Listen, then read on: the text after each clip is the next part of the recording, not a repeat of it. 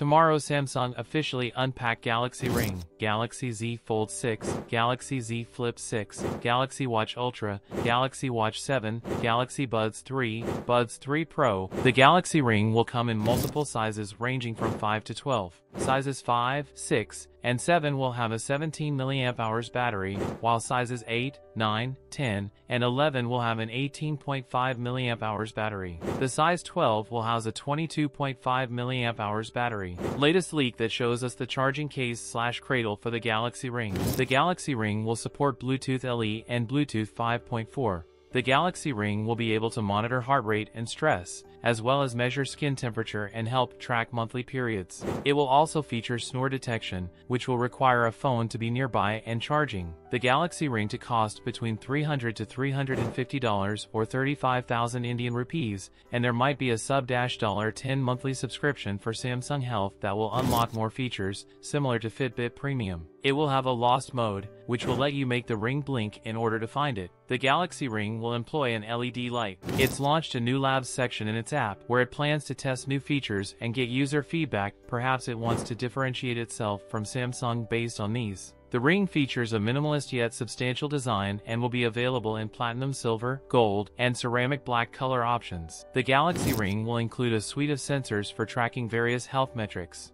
Users can also set specific well-being goals and receive feedback on their progress via booster cards, which will be available in the Samsung Health app. The Samsung Galaxy Ring is now listed in the battery widgets section of the Good Lock app with other Samsung devices. That's it for today's video. If you enjoyed it, don't forget to like, comment, and subscribe for more content. Thanks for watching, and I'll see you in the next one.